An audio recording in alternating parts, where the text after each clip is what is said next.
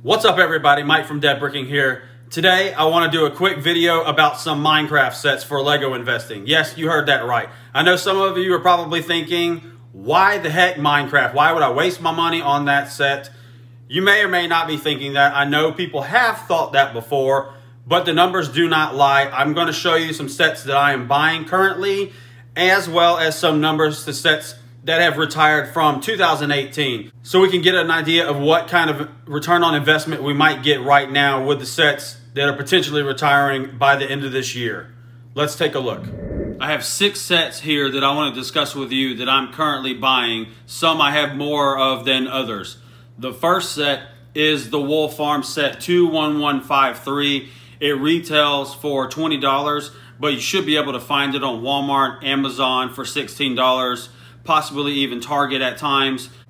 But I think that this one will be a good set based off of some of the numbers we'll look at here in a little bit.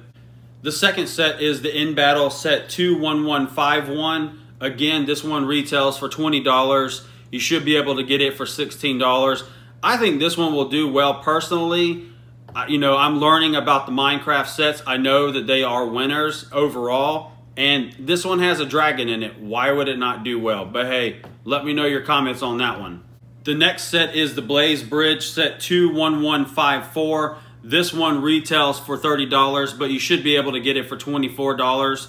I was able to grab a couple of these on clearance at Walmart lately for like $12 a piece, which is really cool, but I'm not gonna count on that. Obviously, the month of July has come and gone for most of the Walmart clearance. You might be able to still find some stuff. I would keep on looking. You can always use brickseek.com to see about potential clearance items as far as Walmart, Target, things like that. Not just Lego, but anything in general. Good website. The third set is set 21152, the Pirate Ship Adventures. I personally like this one because it's a pirate ship and it's got a parrot and pirates, and why wouldn't it do well? I hope it does. I think it's cool. If there's any of these that I would personally keep for myself, I'll probably keep one of these just to say I own a Minecraft set. Will I ever build it? I don't know. Who cares?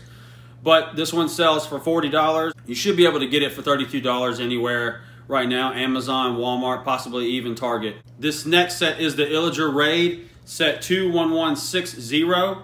And this one's pretty unique. It sells for $60, but you probably can find it for $48, 20% off right now. I found a few of them on clearance for like $15 lately, even a couple for $30, but regular, you should be able to get it for $48.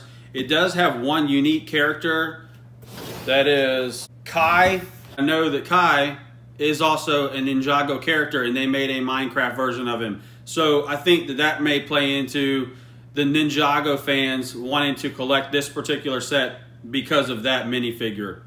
Overall, it seems like it's a pretty cool little set for $60 that you should be able to get it for $48. The last one, you should have known it was coming, is the Creeper Mine set 21155. This is the one that I have the most of. I've gone, I don't want to say deep on it. That's a matter of opinion. I think I have like 16 of them. Some people probably have 100 or 200. Hey, do what you need to do, but this set regular retail is $80. I got quite a few of them from Walmart for about $63. Some of them direct from Lego, around 10 or 20% off a few weeks back when they were trying to get rid of some on the shelf. So I also got my Lego points on that. But everything that I've learned about Minecraft, I hear sometimes a lot of these bigger sets tend to do really well. So I went deepest on this particular one at the moment, but I do plan on buying more of the smaller sets. But this is the one that was slated to retire at the end of July. You can still buy it for a regular retail of $80, but it's getting hard to find at this point. So just to let you know, the Creeper Mine, I only see it available for regular retail of $80 on Amazon. It's already higher priced on Walmart. It's not available on Target or Lego.com. Now, these 4 sets that I just pulled kind of randomly are 2018 sets that have already retired. Let's take a look at them. Set 21140, the Chicken Coop. You know, it was a $20 set. It's selling currently for $44 on Amazon, which is 120% return on investment. If you were able to buy it for 20% off, say $16, you're looking at about 175% return on investment, which is pretty good, being that it's probably been retired, a year at this point.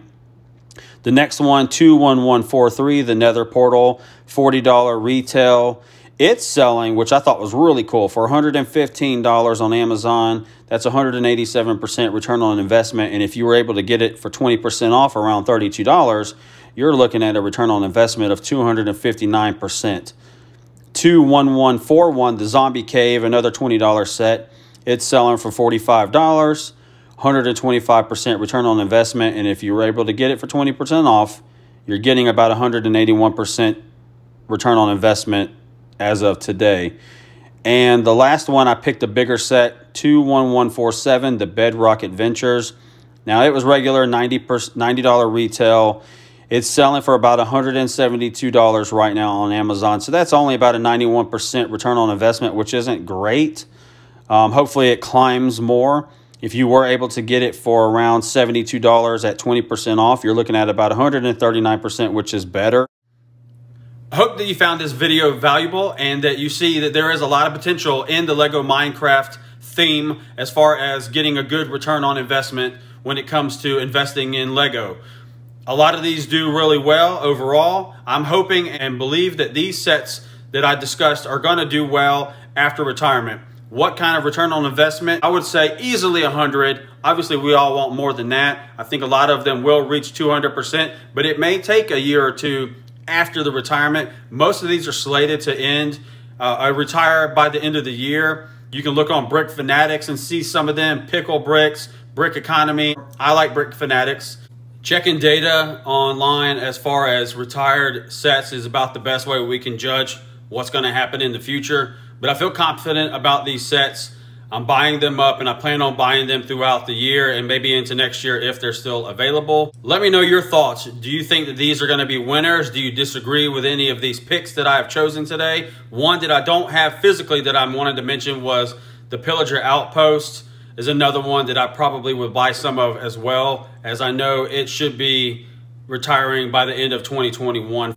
Let me know your thoughts in the comments. Make sure to hit that like button and subscribe to my channel if you like this kind of content about Lego investing. I know the Minecraft may be a little different for some people, but if you take the time to look at the data, the numbers do not lie. Mike with Dead Bricking, I'm out.